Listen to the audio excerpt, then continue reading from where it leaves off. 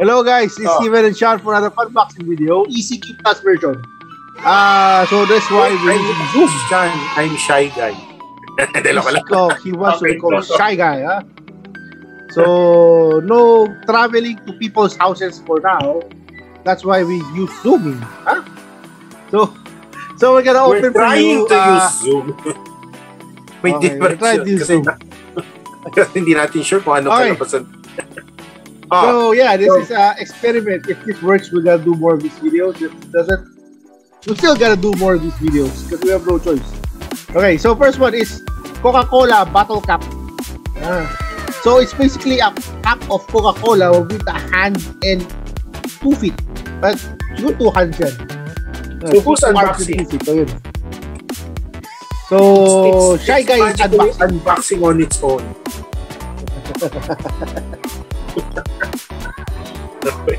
So dalawa pala kamapa. So he has 2 hands with a bottle opener and 2 feet. Okay. So technically it's just the bottle cap with the bottle opener. Yeah. Okay, so is it selling well? These are one of the pops na I really don't know why they had to make. Kasi parang it doesn't even look like a pop. Oo nga. It's not even a pop anymore. It looks like a pop kasi yung eyes. It's not a pop anymore. Dahil sa black eyes lang pero yung head, yung shape ng head din Higa. It's a bottle cap with 2 arms and 2 legs. Why did they do this? I don't know. No. So I guess it's okay for but it sells, so whatever. It's okay for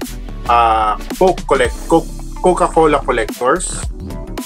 Diba kasi it's licensed. Pero check. Yes, pero it's not a pop. Diba? It's not a pop. It's not a pop. It's not a Funko Pop. Yeah, if you put a different label on it, mabibenta mo sa gano'n eh.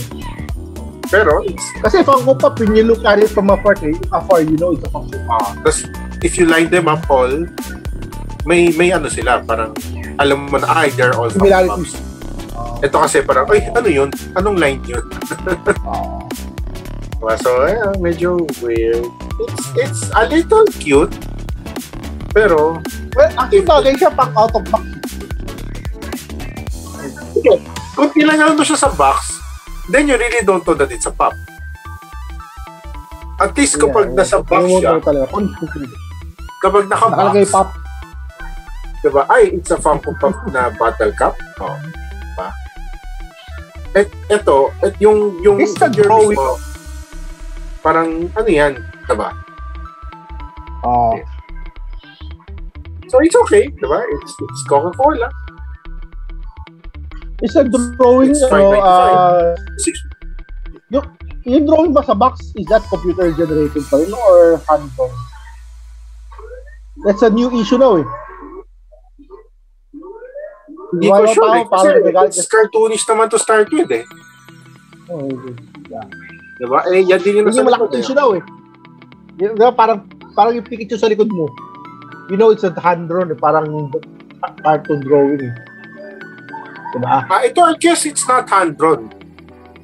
Kasi parang CGI siya, no? It's computer generated. It looks like the pop naman na eh. So I guess yan na yun. Issue ng tao ngayon yan eh. Na bakit? Talaga? Oo. Kasi parang so, iba na rin itsura. Ay gusto nila yung art, yung picture. I think like Najire, parang 3D na rin siya. CGI na rin siya. I guess kung it's like a cartoons or something, I would rather na drawing para at least you still see the artwork eh. Iba pa rin sa picture ng I'd rather have the artwork than the picture of the item. Pero for this one, it really doesn't matter kasi the figure itself mukhang drawing naman eh. So doesn't really matter for Coke na. But let's open the can. Pero to, delata. So, yung can looks better. Kasi, at least there's an substantial figure. Diba? Parang saka may character kahit na paano dahil we all know what the can looks like. We've held it for a long time. Diba? It's still available, readily available now everywhere. Yung cup kasi, sana yung bottle na lang. Diba kasi if you drink Coke, you open it, talsik yung cup, tapos na. Diba? Yung bottle yung hawak mo eh. Nasa ilalim ng cup yung free mo eh. Oh. Nasa ilalim ng bottle cup yung free eh. Ilalim ng bottle cup yung free logo. Look free? Under the cup for free. Wala ito. Oh. So parang the can, if it were pareho sa cup, dapat yung ito yung green. Kasi diba? Makes no sense. Pero yung can, though it too doesn't look like a pop. Pero tuma kasi pala magmukhang pop kasi hindi naman siya person eh. It's hard. Diba? So, it's hard talaga.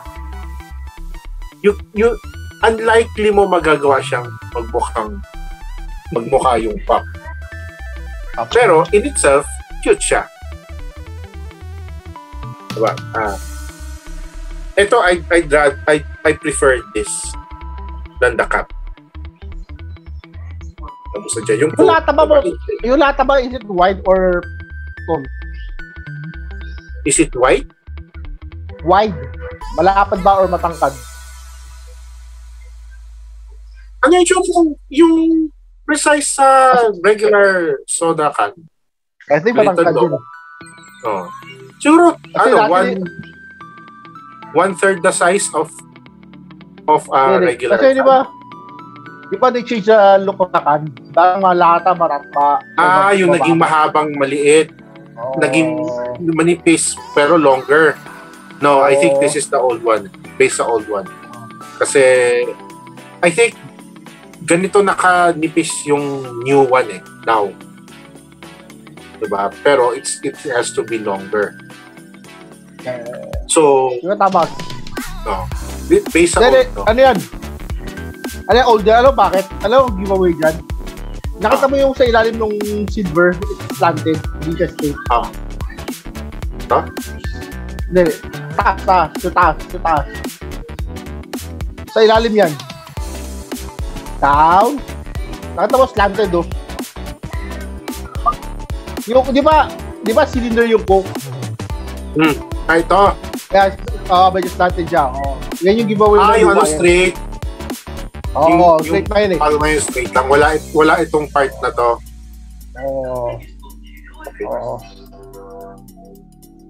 So, lang, Coke ngayon doesn't as good as before.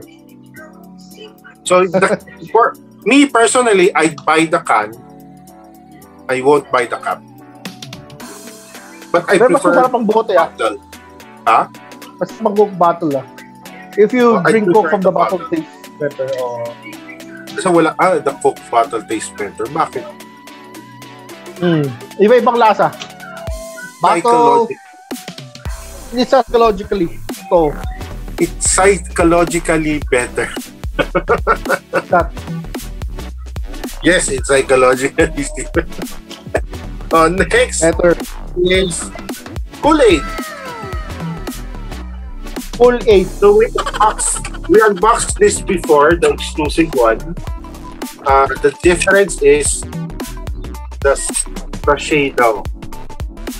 So previously, I think the blue sachet was blue. May color so red. Now it's red. So normally it's red. I really don't know why it's blue. So I guess there is a flavor. Flavor lang. Blue yung sachet, diba? Pero I know the red one more. I haven't seen the blue. Kool-Aid ba yun? Milk yung Kool-Aid, is it SE or Hot Sport Topic sticker? Hot Topic ata. Kayo.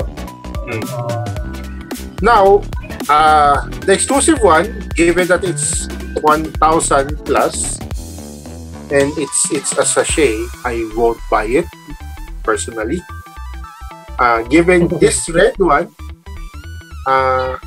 it's $650, so half the price. I'd still not buy it. Oh no! Parang it's I really have no idea who thought of making I know sachet. who. Wow. I know who. Huh? Si Mariotti. Oh. Si Mariotti. Si Parang Brian Mariotti. Kasi yung logo, yung si Cool Eggman mismo, yun I get it. Diba? I would buy that. Oh, it's an icon. It's an ad icon eh. Pero the sachet, if I actually buy a Kool-Aid, I do throw away the sachet. Why would I want him? Milo Anyways. sachet. So why not have a Philippine exclusive with Joyce sachet? O kaya times sachet. Battle yun, battle. Last is Joyce basket.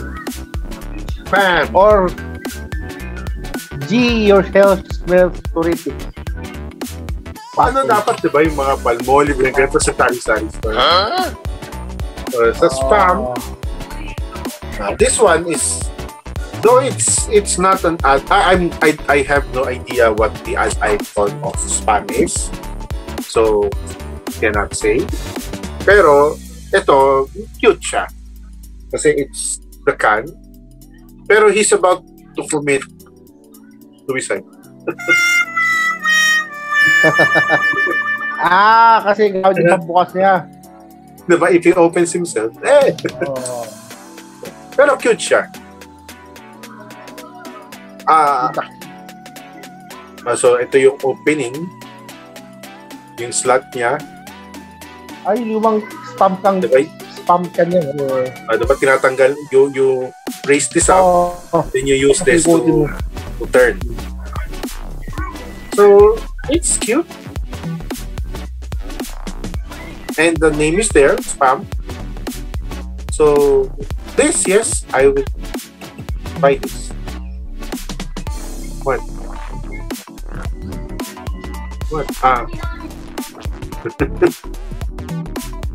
So there you have it. There's 4. So spam and Coke can is a yes for me. But the Coca-Cola cup and the Kool-Aid, not really. Ikaw? Ay, nawala.